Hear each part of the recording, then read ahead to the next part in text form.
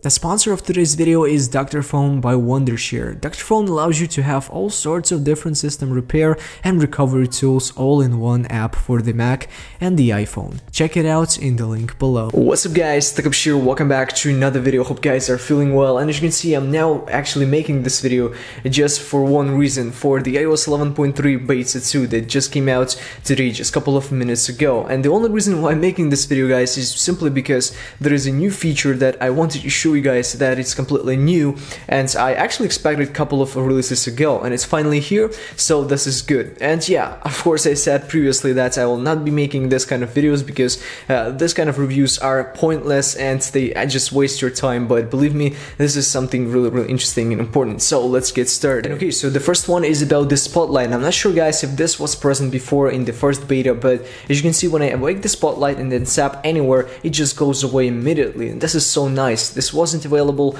at least on the iOS 11.2. Anyways, now let's move on to the next one. So it is in the settings, then in the battery, and as you can see we have this little sub menu up here, the battery health beta, and this is so nice that we have it up here. Actually it looks like a jailbreak tweak to me.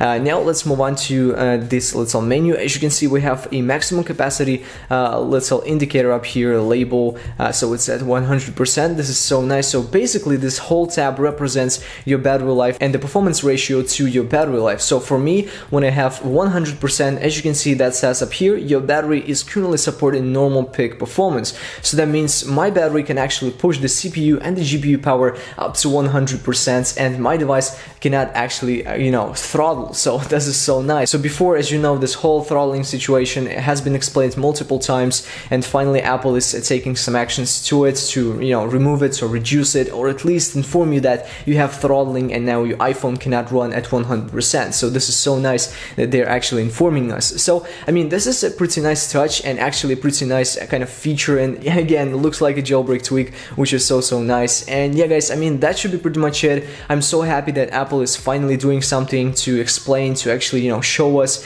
why our device's performance like this and why our battery life isn't that good and stuff like that. So this is a really nice stuff. Anyways guys, if you enjoyed this video and if you enjoyed this kind of angle of my video and the style, let me know in the comments below. Also, please subscribe to the channel if you have not already, and as always guys, I really hope to see you around on my next one, and peace out.